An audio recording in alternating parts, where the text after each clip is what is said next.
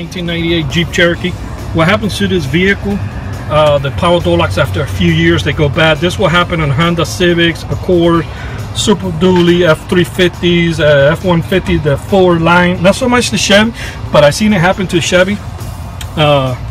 You know, anybody who has a vehicle that the power door lock goes bad, in this situation the power locks is built in the latch, and it can be very expensive at the dealer. So what we do is we put an aftermarket actuator. Actually, this is what we do on cars that don't come with power door locks. We go ahead and add the actuators in and convert them to power locks. So what we end up doing is changing all 4 motors, because all 4 went bad. Normally one door will go bad and then the other door starts making like a noise, and then after a while they start going bad, or they'll start being weak. What happens is when you lock and unlock, they will work for a little while, and then if you do it too many times, a little bit, they will heat up and then it won't work anymore. That's when you know the life of the motor is going bad.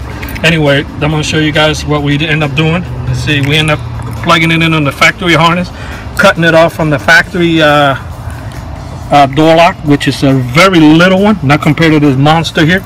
It's very little, and it's built in the latch, and of course it only lasts about 5-6 years. Being that this model is more than 20 years old, I think this guy got his money's worth. I'm gonna go ahead and lock.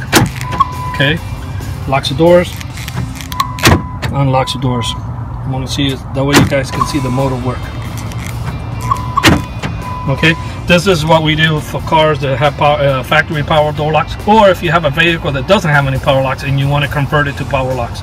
This was installed here in Miami, Florida by Auto Alarm Specialists. Thank you for watching this video.